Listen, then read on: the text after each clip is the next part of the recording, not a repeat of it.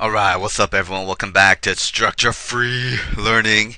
And in this video, we return to reinforced concrete design or analysis. And in this video, I'm going to do an example problem showing you how I like to analyze reinforced concrete beams that are doubly reinforced, meaning there's steel on the tension side and the compression side. And in this problem, I'm given a concrete ultimate compressive strength of 4 KSI, grade 60 steel, modulus of elasticity, and the strain at yield are shown there as well. And what we want to find is the design moment strength, which you might be familiar as phi times mn, or the phi times the nominal moment strength, of this reinforced concrete section here.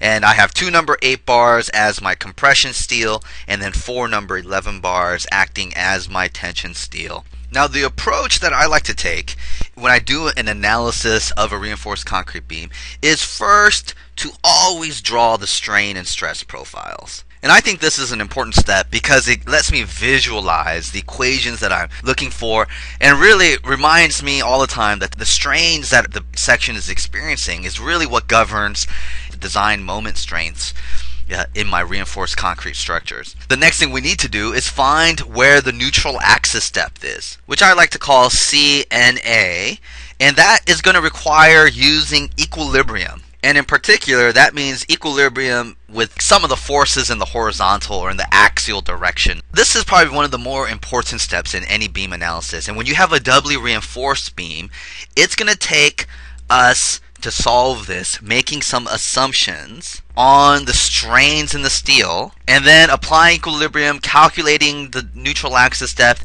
and then verifying the assumptions that we used. And you'll see in this problem that this is kind of an iterative process, but really something that you only have to do once or twice. And once you have the neutral axis depth, then you're good to go. And what we can do is apply essentially moment equilibrium to calculate the nominal moment. And then last but not least, you can calculate strains, which it kind of is integrated in through the process, but here you can determine the design moment strength, phi mn, which requires that you determine the strength reduction factor phi, and that's going to depend on the strain in the steel. And I'm doing all my calculations in accordance with the ACI 318 building code. Now that we got a sense of how to do this problem, let's go ahead and do it. So the first thing that we want to do is draw the strain and stress profile. And what I like to do is draw horizontal lines across, get your straight edge, because that's the way it should be done. And my first profile, my first line, vertical line, represents what's going to be my strain profile. Next one represents my stress or force, stress/force profile. And the strain profile is always linear. And so I'm just going to go ahead and draw a line here. Bam. The top represents compression. The bottom represents tension. And I'm going to assume, or really the basis for the design moment strength is at ultimate, which is defined as when the concrete in compression crushes. So that means the extreme compression fiber here, this epsilon C, the strain and compression reaches the ultimate, which is 0.003 as defined by the ACI code. I don't know what my other strain values are, but my strain values that are going to be important to me are the strain of the steel in compression, I'll call that epsilon S prime, and my strain in tension, call that epsilon S. And the distance to the zero strain is my neutral axis depth, which I will call here CNA. Then I'm going to draw my stress and force profile, and again I'm going to use the Whitney stress block here. And so I'm going to have my compression or my stress block, and this has a depth A, has a width or stress associated of 85% or 0.85 of the ultimate strength of concrete, so 0.85 FC prime. And I am going to say that my steel here experiences some stress Fs, and there would be an Fs prime associated with that, but I'm going to convert that to a force. So here, let's see, for the tensile steel, I'll just call this I'll draw a little squiggly line for the resultant of the tensile force due to the tensile reinforcement. So here is I'll call that TS. I'm going to call the force resultant in the compression steel, I'm going to call that CS prime.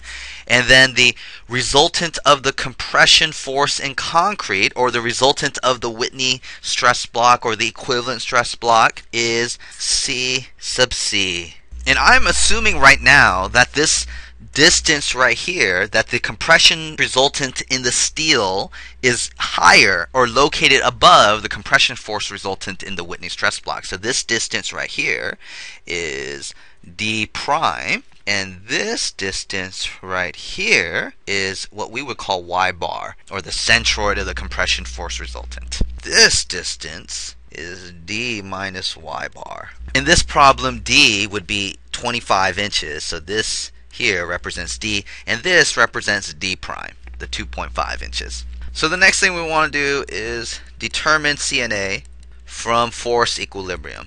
And so generically, force equilibrium would be sum of the forces equal to 0. So maybe we say to the right is positive. So here, when I look at this section here, there's forces going horizontally, and that would be, my equation would be TS minus CS prime minus CC equals 0. But in order for me to determine what these forces are, especially in the steel layer, I have to have an understanding of what's going on with the steel strains.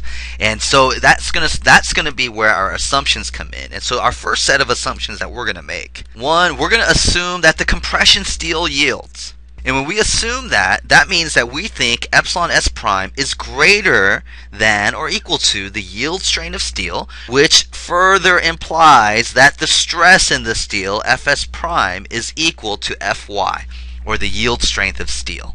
The next assumption is that we're going to assume that the tensile steel yields. And again, this means that the tensile steel strain we're assuming is greater than the yield strain, which implies that Fs is equal to Fy. Now, I'm going to a lot of detail in this example problem, but the reason we say Fs prime or Fs, or the strength in steel, is equal to Fy is because we're using what's called an elastic, perfectly plastic model of the stress strain curve for steel. And what we're saying here, if this is strain and this is stress of steel, what we're saying is that it's linear up to the yield strain of steel, and after yielding, it's equal to one value all the way across, and that is Fy.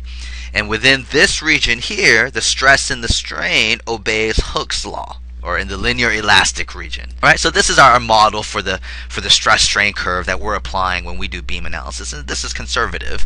So now with these assumptions in place, we can go ahead and populate our equilibrium equation. So here the tensile steel has yielded, so the force in the tensile steel is just straight up AS Fy. The compression steel has yielded, so this would be AS prime Fs prime, and then minus the compression force resultant of the Whitney, or the equivalent stress block, which is 0.85 Fc prime times the width of the beam times the depth of the equivalent stress block, equal to 0. And a couple things here, we had in this problem 4 number 11 bars, which is 4 times 1.56 inches squared. That is just 6.24 inches squared for the area of tensile steel. And the compression steel, we had 2 number 8 bars, which is 2 times 0.79 inches squared, and that is 1.58 inches squared. Oh, whoa, I almost messed up here. Check this out. This Fs prime, because we assume that the steel has yielded, this is also just Fy. And if you recall from the definition of the Whitney stress block, A is equal to beta 1 times CNA, where CNA was, or where beta 1 was a modifier depending on the ultimate compressive strength of concrete. And for 4 KSI concrete, beta 1 is equal to 0.85. Now we could go ahead and plug and chug and solve for CNA. And when I solve for CNA, I will get that the depth to the neutral axis is 6.91 inches. Now I need to verify my assumptions in order for me to proceed. So I got to verify that the steel layers or steel reinforcement actually did yield. And so Within all of this determining CNA, the next part of it is verifying assumptions. And that means checking the strains in the steel. So what we're going to do is calculate based on CNA equal to 6.91 inches. We're going to calculate the strain in the compression steel and the strain in the tension steel. And if you recall, you can use similar triangles to determine these strains. And all we're doing is relating this large triangle here with this known strain and known CNA to all these other locations. First, let's go ahead and check the compression steel strains, and that would be epsilon S prime over CNA minus D prime is equal to epsilon CU over CNA. So this is that similar triangle relationship, or just a bunch of ratios really. And here this epsilon S prime is equal to CNA minus D prime over CNA times 0.003.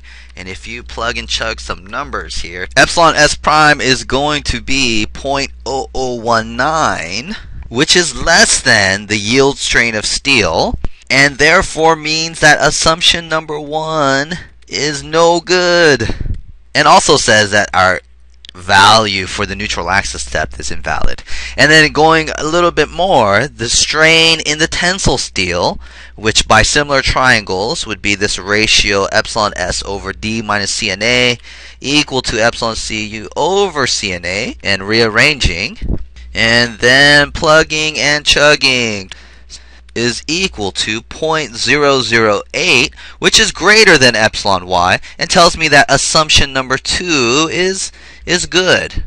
So with one invalid assumption, I've got to go back, rearrange my assumptions, and then calculate the equilibrium equation again, or at least use the same equilibrium equation but apply different values or relationships for force.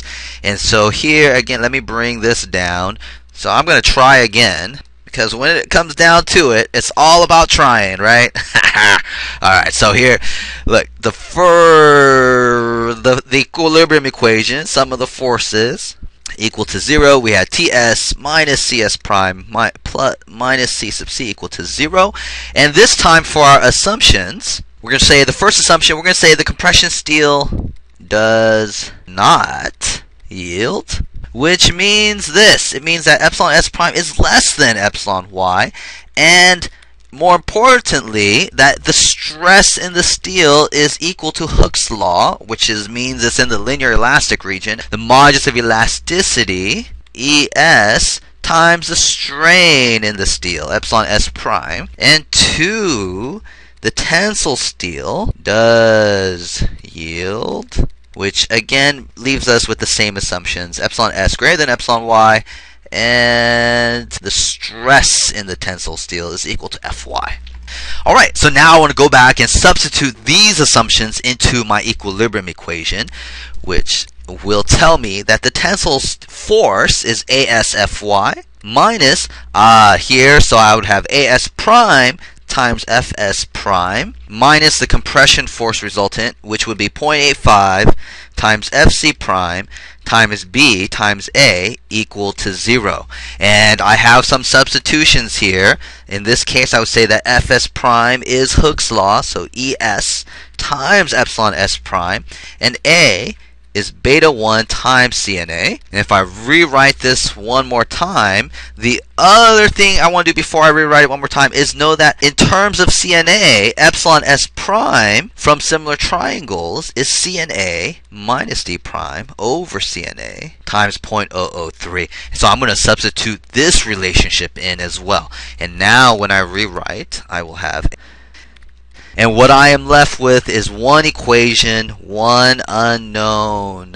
And I have just boxed my unknown. And just to show you what the numbers would be, and if you work this out, a quadratic equation, which you can use the quadratic formula to find out, or a solve block in MathCAD, or whatever your fancy schmancy calculator does, and what you will get is that CNA is equal to the positive result. You want to choose the positive result, 7.059 And that's a little bit too much, too many significant figures for concrete. 7.06 inches, and some would say even this is too many significant figures for concrete.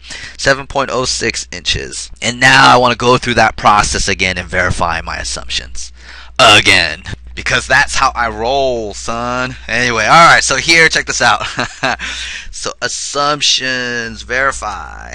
And again, we do the similar triangles, no problem. Epsilon s prime is equal to 0.0019, which is less than epsilon y, therefore assumption 1 is good. Then I check my tensile strain in the steel, and I get 0.008 strain, which is greater than epsilon y, and therefore assumption 2 is still good. And now I am finally good to go.